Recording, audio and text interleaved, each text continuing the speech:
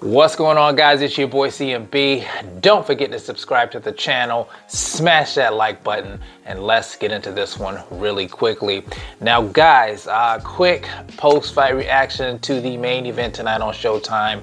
We had Gervonta "Tank" Davis, the WBA regular lightweight champion, taking on a tough competitor in Hector Luis Garcia, the super featherweight WBA champion, moving up to derail Gervonta "Tank" Davis's plans in April of facing off against his arch nemesis in Ryan Garcia.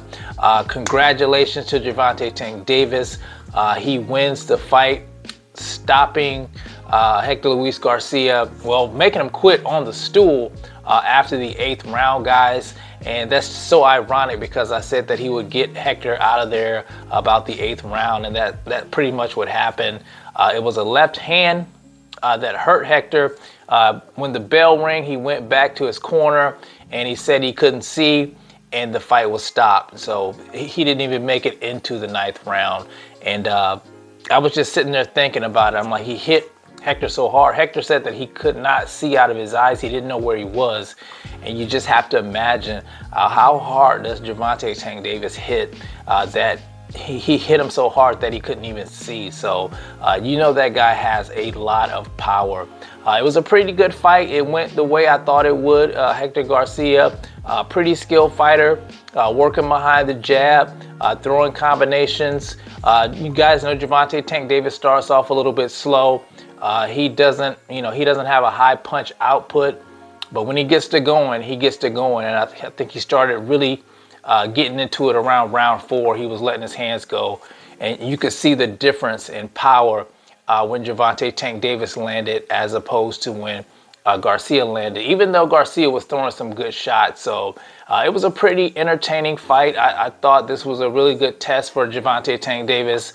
I knew that he had the skills, to be looked at as one of the best at 135. I still think Devin Haney is the man at 135, being that he has all the titles. But I think Gervonta "Tank" Davis is a force to be reckoned with in that weight class. So now we're probably going to get this fight in April with him and Ryan Garcia. I said it before, and I'll say it again. I think Ryan Garcia has the attributes, the physical attributes, to defeat somebody like Gervonta "Tank" Davis, but I think Gervonta "Tank" Davis is just too much of a, I would say, a skilled, complete fighter that has more experience. I'll put it that way, to defeat Ryan Garcia. I think Ryan Garcia won't win this fight. I think it'll be an interesting fight to see, but I think Gervonta "Tank" Davis will come out on top. And of course, we have the Devin Haney factor. We have the Shakur Stevenson factor now that he's moved up to 135. A lot of good fighters up there. Frank Martin, I think 135 is full of sharks now. I think this is a division to look at. These guys need to be mixing it up. They're all young, and I can't wait to see these other super fights at 135. But once again, congratulations to Gervonta "Tank" Davis. I'll say this: Hector Luis Garcia shouldn't hang his head down. He's a good fighter, guys. He's still a champion at 130, so I think he's going to go back down to 130 and defend his title there. But you guys tell me what you think about the fight tonight with Gervonta "Tank" Davis versus Hector Luis Garcia. Who do you think will be victorious in the fight in April in Las Vegas, Nevada with Ryan Garcia? Let me know what you guys think about that in the comment section. It's the CMB.